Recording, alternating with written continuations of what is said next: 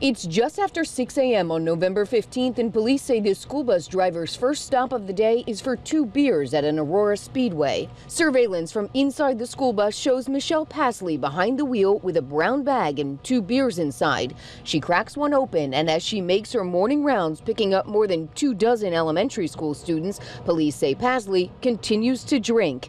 It was the store clerk, police say, who made the first call. Shout out to that convenience store clerk who had the wherewithal to contact the district so that they could intervene. Police say the driver, Michelle Pasley, was a contracted driver for First Student Bus Company, and about the time she'd finished drinking those beers, police say she'd lost her job. Pasley wasn't arrested until Monday, more than a week after this video appears to show her sipping beers and steering a school bus. Fortunately, police say no students were injured, even though parents and investigators are appalled. It's infuriating to believe that someone who is trusted with these children on a daily basis could potentially put them in this kind of danger.